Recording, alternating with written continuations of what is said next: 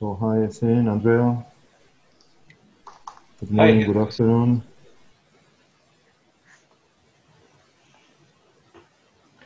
Okay, then let's go ahead. So as usual, our agenda is going through issues and pull requests. I suggest that we add briefly commenting about Google Summer of Code, and I can do that. So I'm including that in the agenda if you're okay with that. Certainly. Yeah, no, that sounds like a good plan, Jesus. Okay, hi, Sam.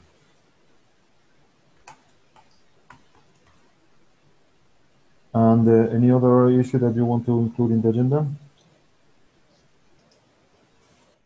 No? Okay. Not right now.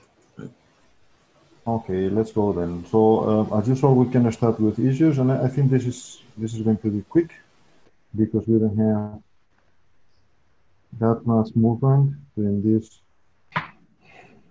week. Well, by the way, as usual, we are taking notes in the Google Docs documents. I'm answering the link in the Zoom chat right here, just in case you want to collaborate introducing the notes about the meeting. Oh, Kevin, I see that you have done that already. Oh, no worries. Okay, thank you. Anyway, well, with respect to issues, we have like 5 issues at the very beginning, 100, so 157, 56, 55, 54, and 53, which are related to Google Summer of Code. And as I'm going to explain later when we talk about Google Summer of Code, we are dealing with this in a specific repository for now. So I would suggest to skip these issues until they are mature enough to discuss in this context. But basically, they are dealing with the scheduling of one of our Google Summer of Code students who is working in producing reference implementations for the metrics in this working group. So the real, let's say, issue start in 149, which is a bunch of 404 errors that Matt detected. And it's a matter that somebody tries to take it and fix the problems. And then mainly errors from the metrics repository to this repository. So if somebody wants to take this one, that would be great. Otherwise, there is no progress in it, as far as I know. Then, moving to the next one, 138.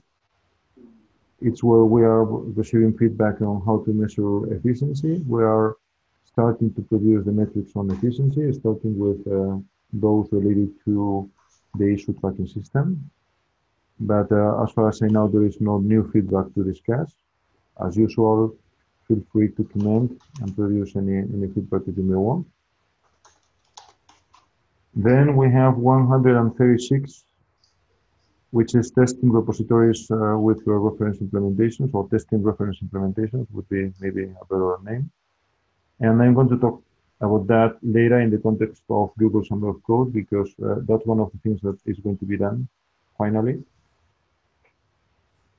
And I think for the rest of the issues, we don't have any specific movement, so I would skip all of them. And I propose to close the 2 ones related to Google Summer of Code, because I think they are no longer needed. They were used for prospective students interested in our Google Summer of Code ideas, one for Arbor and one for Percival. And I suggest that we just close them now. Do you agree? I think so. Okay, then I'm closing 82. If somebody else wants to say something, say it quickly because I'm closing it.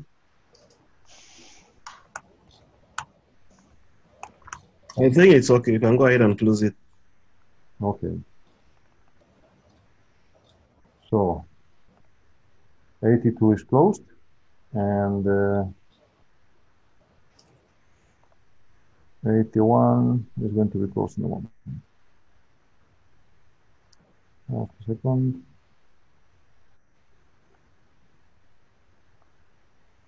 Anyway. Okay. And I don't have any comments for any other of the issues because I think they have not been open during the last, they have not moved during the last 2 weeks. So if any of you have any comment, let us know. Otherwise, we can go to pull requests.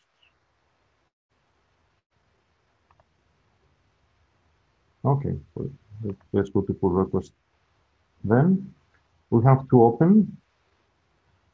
The first one is just a simple change in name. In some files, still the old GMD name was used. So if somebody can just review this so that we can merge, that would be great. Otherwise, I think there is no other comment. This is related to 148.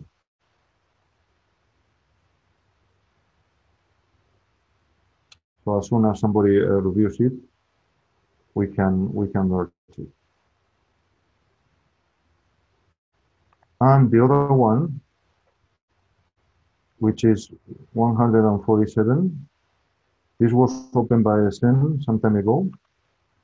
And as far as I know, and that is my last comment, this has been now addressed by a file that Matt opened in the governance repository. We were discussing this in one of the CHAOSS weekly meetings. So my feeling is that we could close this one. Yeah, I think so. I think it's been addressed. Okay. In that case, I'm closing it right now.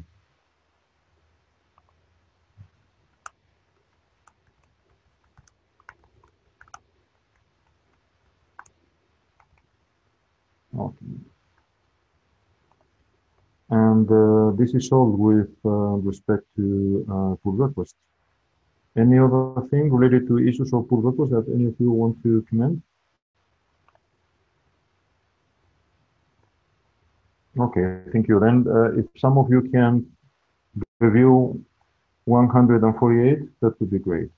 Let's move to the next point, to the next item in the agenda, which is Google Standard of Code. Okay, I'll review the 148. Oh, thank you very much. I'm merging it later if the review was positive. Thank you very much. Okay. I'm sorry. As I said, the next item is Google Standard of Code, so I can start summarizing. We are working with Polaris 000 with the student, and we're working in a separate repository. If you look at the issues that we have open with respect to Google Standard of Code, you can find links to the repository. And I just wanted to comment that the approach that we are following is trying to be a bit more, let's say, precise on how we build the implementation. And for that, we are doing a simple class hierarchy where we're going to have a class for all the metrics with a common code for all the metrics, and then specific classes for each of the metrics, so that when you're looking at the specific details of the implementation, usually you only need to look at the code for the specific metric, for the class for the specific metric. Since this is going to be a set of modules, we are going to be able of writing tests on the metrics themselves too, so that we are going to have reference implementations that are a hierarchy of classes, and those classes are testable, and we're going to have tests for them so that we can figure out if we have regressions or for any reason the way we are measuring anything changes. At the same time, we have realized that there are at least two kinds of implementations for the metrics. One is using plain Python, so just doing everything with the usual Python data structures. And the other one is using pandas. Using pandas, in many cases, simplifies the implementation, but makes it also a bit more difficult to understand, especially if you are not familiar with pandas. And here the assumption is that people usually are familiar with Python, or at least can read Python code, but they are not always familiar with pandas. So So the idea is going to what's your suggestion, Jesus, that we don't use pandas? know that we have two separate implementations, one with pandas and another one without pandas. So that if you don't know pandas, you can still read the let's say the Python only implementation, and you can get the idea and you can write your own implementation if you want. But if you know pandas, you can see the usually more efficient and more, let's say, data-driven approach, which would be using pandas. So, Is there a challenge? That, I mean, are we having people try to do things in pandas and being confused, or? so I don't know, but and that's where your feedback is much appreciated. So, and that's also one of the reasons why Polaris is preparing his approaches in a different repository. So very likely in this week, he's going to have the first draft of how to implement all of this in this way. And you are more than welcome to join the discussion. We're discussing over the pull requests he is producing. And the idea is that once he has something that can be understood by the rest of the people, just propose it as a change to our repository, but only then, so that we can have a team discussion in his own repository. And one of the things that they want to see is exactly what you mean, Sam. So to which extent this is going to make the stuff more complex or not, I don't know. Okay, yeah. I think my only question is that I think I think if you're trying to do metrics on a lot of this trace data without pandas, it's kind of like deciding that you want to build a wheel yourself instead of purchasing one at the store. So you're more familiar of using pandas for everything. I mean, yeah, and I think like there are so many convenience functions for calculating metrics in pandas. That's my only. Yeah, that's like, right. I don't have any particular problem with it, but I don't know that. I mean, I think I always like to use the tools that are available, and pandas is a pretty powerful tool. But yeah, my main concern with pandas is that many people who speak Python or can understand Python have a hard time until they understand pandas, because it is the data structures and everything is a bit different from other Python tools. yeah. No, I mean, On the other hand, more and more people are well known with pandas, so maybe this is no longer an issue. So I really don't know. Yeah. In any case, I suggest that we wait for Polaris doing his implementations, and then we comment based on the code. Hopefully, one of the things that is easy in this for these metrics is that the metrics are not that complex. I mean, it's basically counting staff. Yeah, Which means that's true. if you are doing that in plain Python, I don't know. Maybe that's agreed. Yeah, for the straight up activity counting metrics, like pandas is like shooting a fly with a cannon. Yeah. That's the idea. So maybe we can even decide at some point for this metric if it makes sense to have both implementation. For this one, it only makes sense to have one with pandas because the other one is so complex that doesn't make sense. Yeah.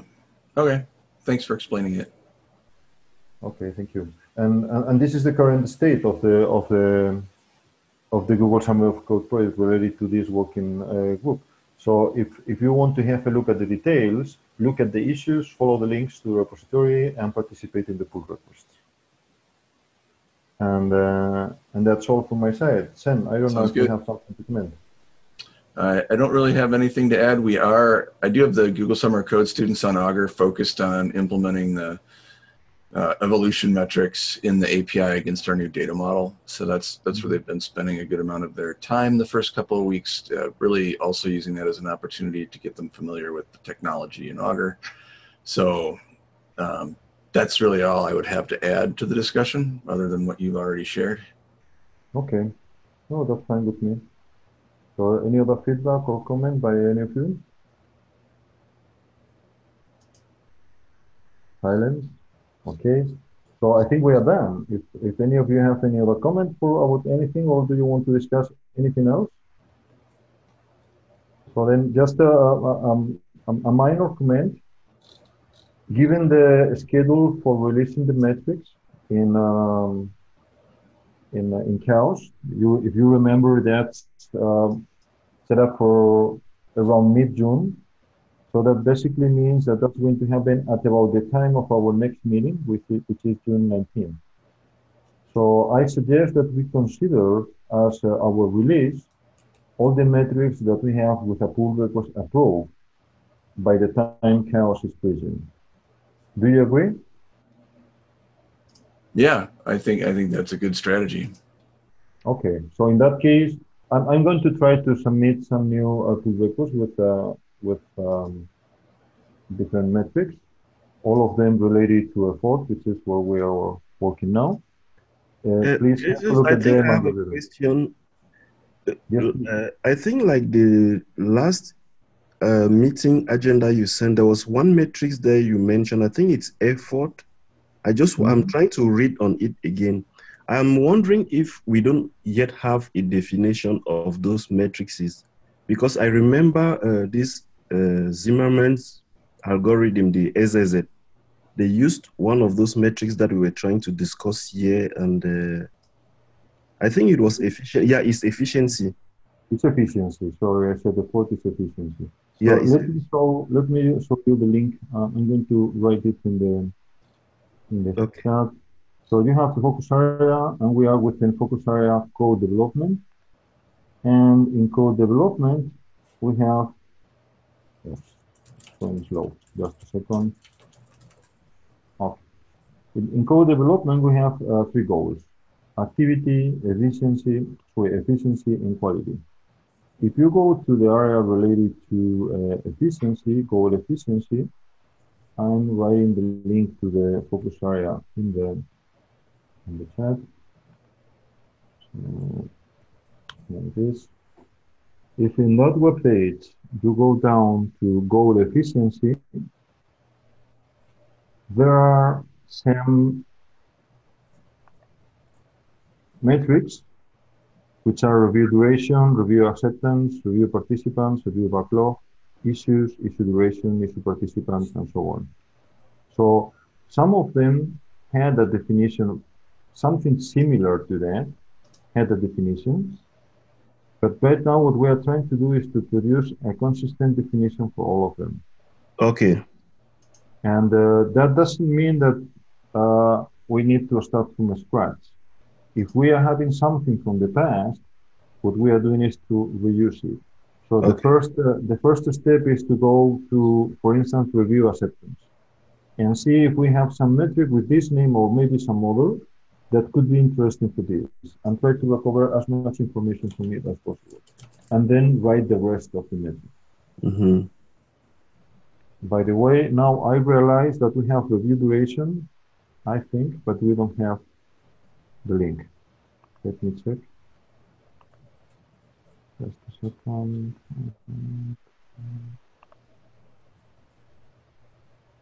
Yeah, we have reviews duration, reviews accepted and reviews declined, Okay. but we don't have the links. So I'm going to fix that. Okay. Then the other thing I do, like when we say efficiency here, learn how efficient are processes directly related to a code development. Is that like the definition or description of the efficiency here? Efficiency in this sense is how efficient is the process that we are dealing with. And the only processes that we are considering for now are code review and issue closing. Okay. And so how efficient they are with respect, of course, to code development. So for instance, that's why in the case of reviews, we have reviews duration, which is an idea of how long does it take. So it's assuming that the shorter the review period, the more efficient the review period. Yeah, it's well understood. The thing I was just asking is like using efficient to define efficiency. Is it not like a circular way of thinking? To say the more efficient thing is more efficient because it's more efficient does seem circular. I'm not sure that's the intent. Well, yeah, now I understand what you mean. So I think that we are using efficiency in the name of the metric based on efficiency in the English word, so that we don't try to redefine what efficiency means in English. So, but I understand what you mean by recursion in this case now. Yeah. And we can just substitute a review by efficiency by its definition as an English word. But very likely the dictionary is going to say something like efficient method or Okay. I don't know. But I understand what you mean. So in any Okay. case, if you find it's convenient to produce some other wordings, especially those of you who are more fluent in English, please propose whatever change you may want. So if you have any other idea of how to say this, that would be great. Because I understand that can be confusing. Mm-hmm. But in any case, the current meaning for this is we try to define the goal efficiency, which has this name as a name of a goal, let's say. And when Okay. we try to define it, we try to define it in plain English. And for Okay. that, we use also the word efficiency or Yeah. efficient or whatever. But I agree, if you find some other wording that avoids this, that would be great. So just pull records with that if you want. Okay. Okay, thank you for the comments. Any Uh, other thing? Okay, then from my point of view, we are done. Do you want to discuss anything else or? Okay, thank you very much then. See Thank you you. in 2 weeks. Okay. See you in Thank 2 you. weeks. Bye. Bye. Bye-bye. Thank you. Bye.